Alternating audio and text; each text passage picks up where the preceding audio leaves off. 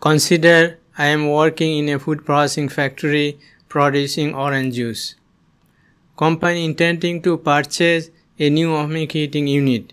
From the earlier videos, I know basic principle, advantages and major components of the ohmic heating process. Now it is important for me to understand the operations and functions of each component. What are the important issues I need to know while operating an ohmic heating process? In this video, I am going to explain the important aspects we need to know in operating an ohmic heating process, that is components and their functions. Main components of an ohmic heating process are electrodes, electrode caps, ohmic heating tube or chambers, and power source. Ohmic heating tubes need to be made of electric non-conducting materials since we don't want current to flow through the tube. Electrodes are the most important components of an ohmic heating process. What is the function of electrodes? Electrodes provide uniform flow of current across the entire cross-section of a food matrix. In this diagram, we could see an electrode with its cap. Cap material should be non-conducting to electric current. 5 important aspects need to be understood for electrodes. First, electrode dissolution, electrode corrosion, gas liberation due to electrolysis of water, liberation of volatile component, and electrode fouling.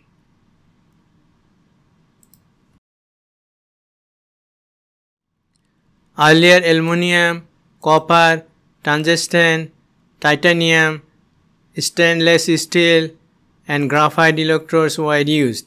At present, titanium platinum electrodes are being used effectively. What is electrode dissolution?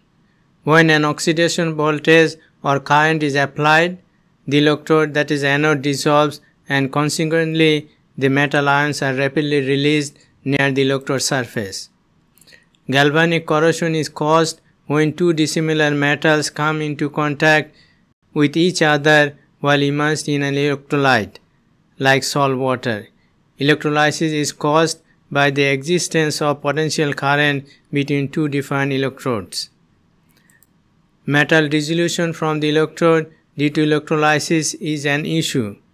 Electrode dissolution could affect the quality of the food product by changing its color, nutritional and sensory quality, and can cause contamination. Any decay or corrosion of electrodes should be studied since it could shorten the lifetime of electrodes and it can contaminate the food. Corrosion or dissolution of electrodes depends on the materials or coating of electrodes, current density, temperature, salinity or ionic strength and viscosity of a product. In the case of stainless steel electrodes, corrosion was most serious at low alternating current frequencies of 5500 and 200 Hz and a high current density of 3500 amps per meter square. At electric frequency values above 5000 Hz, corrosion reduced dramatically even as current density was increased to 3500 amps per meter square and heating time extended to 1 hour.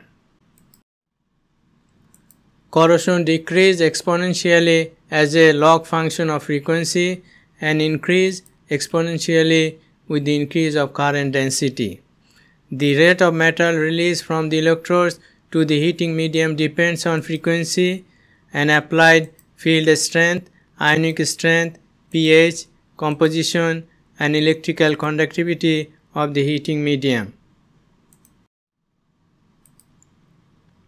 At present, commercial processing could provide food-compatible electrodes. However, alternating current above 100 kHz could be used for negligible metal dissolution. However, the use of ohmic heating at higher frequency than conventional 50 Hz can significantly reduce the flux of metal ions from stainless steel electrodes. Early study used electrode dissolution using titanium, stainless steel, platinized titanium, and graphite electrodes. The pH value used 3.5, 5 and 6.5. Current frequency was 60 Hz and power source was 39.8 kW. Platinized titanium showed relatively inert in relation to electrode corrosion and hydrogen generation at all pH. Earlier electric field frequency was evaluated in the range between 10 to 10 to the power 5 Hz. The use of low electric field frequency 10 Hz led to greater ascorbic acid degradation and higher color changes, probably due to occurrence of electrochemical reactions. Above 100 Hz, these reactions were minimized, and as a result, ohmic and conventional heating process showed similar degradation rates of ascorbic acid and similar color changes. Attention needs to be paid to the gas bubbles formation by electrolysis of water or other volatiles. These gases could affect the flow of current from the electrodes to the food matrix and can create pressure in the ohmic heating chamber. Noticeable gas liberation was observed at stainless steel electrodes, but no visible liberation with the specially coated titanium electrodes. Distance between electrodes can affect the heating process. The use of multiple electrodes gives a much greater degree of control and provides a uniform electric field. Food components could be deposited on the electrode surface, and it could affect the current flow and can cause issues of the electrode performance and cleaning. Following is the formation of unwanted materials deposited on the heat transfer surface during heating and cooling processes. Capacity of the power source also needs to be considered. Power input, kilowatt, applied voltage, volt per centimeter, and current density, amps per meter square, are important factors for ohmic heating. Earliest setup in 1930s used two carbon electrodes heavily insulated with glass. A 220 volt alternating current supply with a constant power input of 15 kilowatt was applied to the carbon electrodes. Process temperature and residence time were controlled by varying the flow rate. They used this unit in milk pasteurization. I would like to thank you for watching this video until the end and supporting our channel.